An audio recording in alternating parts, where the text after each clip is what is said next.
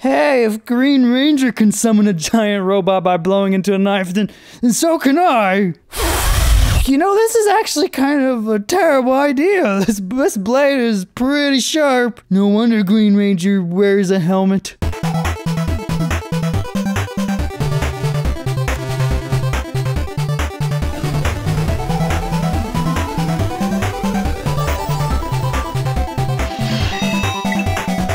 Well, hello there, fellow members. The name's Theodore Tusk. And today I'm unboxing this Legacy Edition Dragonzord from Mighty Morphin Power Rangers, specifically the 2017 re-release. So, before you use your dagger as a musical instrument to summon a giant Dragonzord, and by the way, how does the Green Ranger blow into that dagger with his helmet on anyway? It makes no sense, but then again, neither does a flute dagger that sounds like a trumpet. Anyway, don't forget to stick around to the very end to find out how you can win a free 3-month subscription to Loot Crate. And here he is, Dragonzord, standing proudly and close to 10 inches tall. Compared to the original from long ago, this version of Dragonzord is like an extreme upgrade. He features a combination of plastic and die-cast parts. Specifically his circular chest piece, his arm plates, and his feet. Next, instead of stickers, all of the designs you see here are actually sculpted into the figure. The tail is much longer too, and far more flexible with joints that pop in and out. And he's also much truer to the show in like so many ways. Like, we have the Green Ranger emblem on the sides instead of a red M. And instead of thunderbolts on the chest area,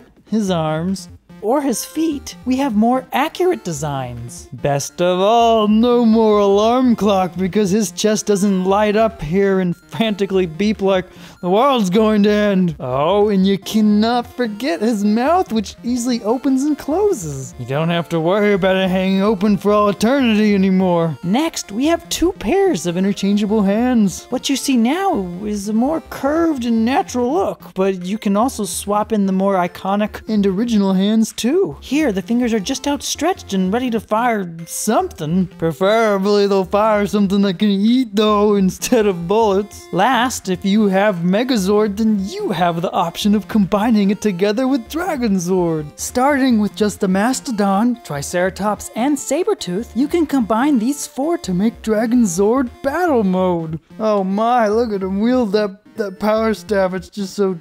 it's taller than he is. Speaking of his power staff, an additional part is included to act as what looks to be the hilt of the weapon. Now, the only complaint about this form are these joints just sticking out at his knees. They should be tucked in a bit closer if they want to remain true to the show. And of course, to make Mega Dragonzord, you need only combine all of the different pieces together into one. Oh, looks great, doesn't it? Only issue is it's pretty heavy and topples over quite easily because of all the die-cast parts. Also, be careful when attaching Dragonzord to Megazord's head. It is like super easy to damage the paint. Overall, excellent quality, much more show accurate compared to the original toys, and I definitely recommend him to any hardcore fans. He was designed for you. Well, fellow males, thanks for watching. For our chance at winning this week's free 3-month subscription to Loot Crate, who's your favorite Power Rangers villain and why? I pick Lord Zed because he's brave enough to try and conquer the world half naked, which makes me doubly brave because I'm 100% naked. The hat up there don't count. It's just a freeloader, just up there for the ride. And